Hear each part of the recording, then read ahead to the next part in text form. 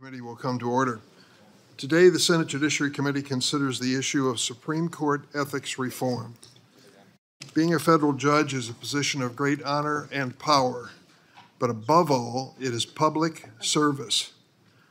We entrust judges with administering equal justice under the law. It is critical to our democracy that the American people have confidence that judges cannot be bought or influenced, and that they are serving the public interest, not their own personal interest. Over the course of several decades, Congress and the judicial branch have created a system of ethics laws and standards for federal judges that lay out the clear rules of the road. These rules promote transparency and disclosure. They place guardrails on conflicts of interest, provide mechanisms for investigation and enforcement, and ensure accountability for misconduct. They strengthen faith in the fairness of the courts and the judges who serve on them. We are here today because the Supreme Court of the United States of America does not consider itself bound by these rules. I invited the Chief Justice to join this conversation. Last week, he sent me a letter declining to testify at today's hearing, and he said, quote, "Separation of powers concerns and the importance of preserving the judicial independence." The reality is that sitting justices have testified at 92 congressional hearings since 1960. And I even offered the Chief Justice the opportunity to designate someone else on the court to testify. But I'm more troubled by the suggestion that testifying to this committee would somehow infringe on the separation of powers or threaten judicial independence.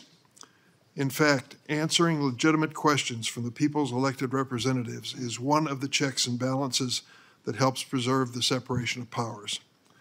In his letter last week, the Chief Justice also sent what he called a statement of ethics, principles, and practices. It was a document that was attached to his letter. It is an extraordinary document, not in a good way. It makes clear that while the justices are fine with consulting with certain authorities on how to address ethical issues, they do not feel bound by those same authorities. Much of the document explains why justices think they should not be treated the same as other federal judges when it comes to ethics. And it stresses that recusal decisions are made by individual justices alone, with no review of their discretion. The Chief Justice's letter and statement of principles are a defense of the status quo, but they are oblivious to the obvious. Last month, we learned about a justice who for years has accepted lavish trips and real estate purchases worth hundreds of thousands of dollars from a billionaire with interest before the court. That justice failed to disclose these gifts and has faced no apparent consequences under the court's ethics principles. That justice claims that lengthy cruises aboard a luxury yacht are personal hospitality and are exempt under current ethical standards from even being reported. The fact that a Texas billionaire paid more than $100,000 for a justice's mother's home also seems to be an acceptable example because the justice insists that he lost money in the transaction. How low can the court go? One of our witnesses today is going to say that what I just described to you is hallucinating misconduct. I think it's pretty clear to most objective people this is not the ordinary course of business, nor should it be a standard for those of us in public service. We wouldn't tolerate this from a city council member or an alderman.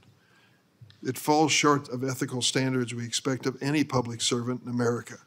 And yet the Supreme Court won't even acknowledge it's a problem. The Chief Justice's letter doesn't mention it. Meanwhile, the rest of the federal judiciary and the executive and legislative branches have codes of conduct designed to prevent even the appearance of fraud, abuse, or corruption. As this chart tells us, the Supreme Court is an outlier on the basics. This is untenable.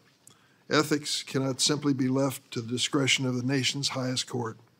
The court should have a code of conduct with clear and enforceable rules, so both justices and the American people know when conduct crosses the line. The highest court in the land should not have the lowest ethical standards. That reality is driving a crisis in public confidence in the Supreme Court. The status quo must change. For those who might suggest that my concern is driven by judicial activism against the current court's conservative philosophy, I and other members of this committee wrote the Chief Justice 11 years ago and urged the court to adopt a code of conduct. I'm going to put the copy of that letter from February 13th, 2012 into the record. The Supreme Court should step up and fix this themselves. For years, they've refused. And because the court will not act, Congress must. Today, we'll hear from a panel of expert witnesses about the kinds of reforms that are needed. And let's be clear, Congress not only has the authority to legislate in this area, but the responsibility. Taxpayers' dollars pay for our federal judiciary, including the Supreme Court. And Congress passes many laws that shape the High Court, from the annual spending bills that pay the justice salaries to the federal statute that establishes the words of the oath of office the justices take.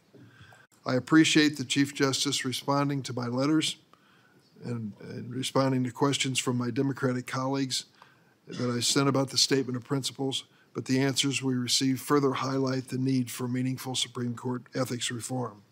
We have the right and rationale to enact such reform, and that's what we will pursue. I want to say that this hearing is being held jointly with the full committee and the subcommittee on courts chaired by Senator Whitehouse, who will join with Senator Kennedy, I believe, in making opening statements. At this time, though, I turn it over to the ranking member, Senator Gray.